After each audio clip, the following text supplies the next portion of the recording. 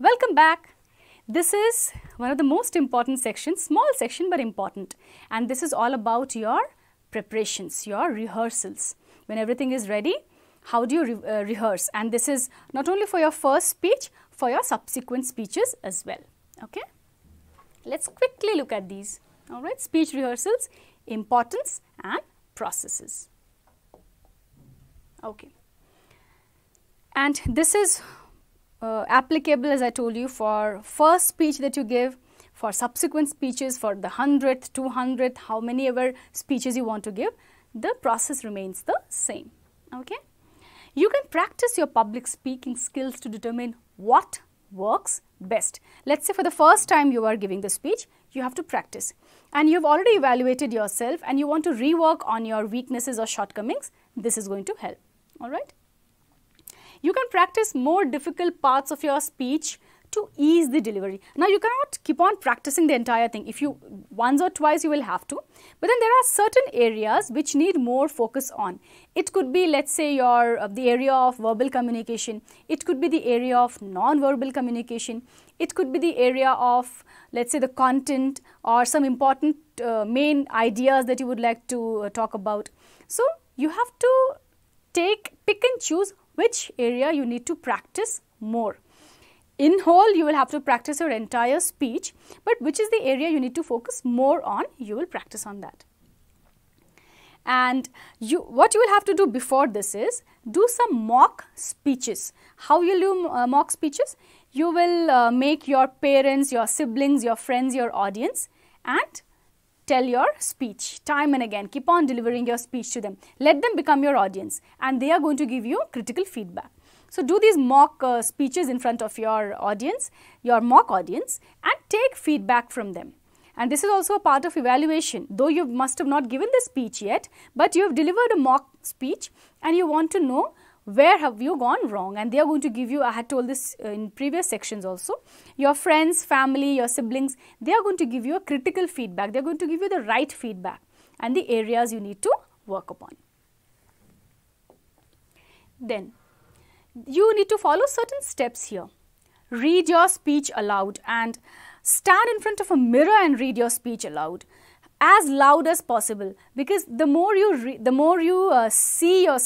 hear yourself speaking, you will understand which are the words which I am pronouncing correctly, mispronouncing, so on and so forth. And the more you hear, the more you memorize. So, you will have to read out your speech loudly in front of the mirror and if possible in front of your mock audience. Step 2, record yourself or stand in front of the mirror and see how you look. Are you playing with your hair? Okay. Are you speaking too fast?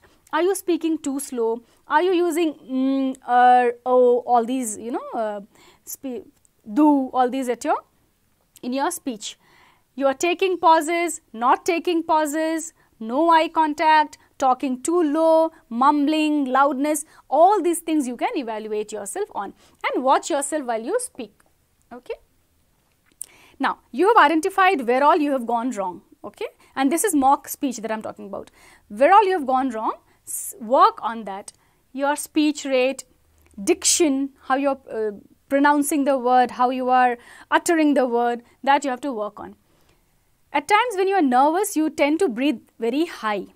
Okay, so check your breathing speed. Assess vocal tone. Intonations, are you using correctly or not? Pitch is high or low? Is it fast paced, low paced? All these things you will have to work upon, and this we are fixing if there is any shortcoming. Then monitor your body language. How am I standing? How are my hands? How are my eye contact? All of these. You are now working upon the shortcomings, not all the aspects. So, I will tell you one more thing before we end this section.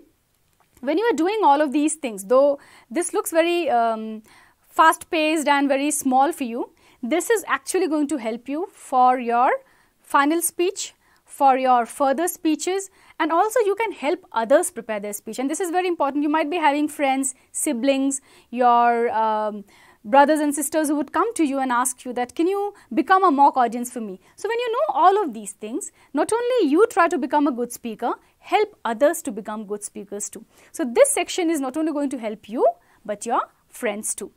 And with this, we end this entire public speaking section. I mean, the entire lessons that we've gone through. I'm going to reiterate on everything that we have learned. We have realized that in order to become a good speaker, we need certain tools, traits, mantras, secrets, okay?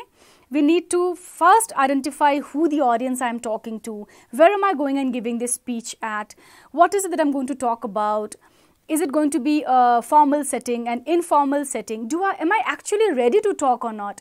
So take into consideration everything, all right? Know your audience, prepare your speech, choose a topic, research on your topic, prepare your speech, use proper dictions, voice, clarity, pronunciation, everything, your hands, body movement.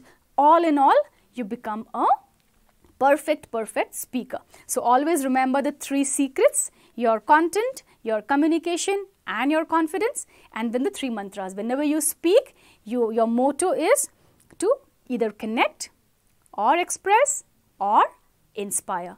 With that note, I wish you all the best, and I hope that you will turn out to become awesome speakers. Thank you very much.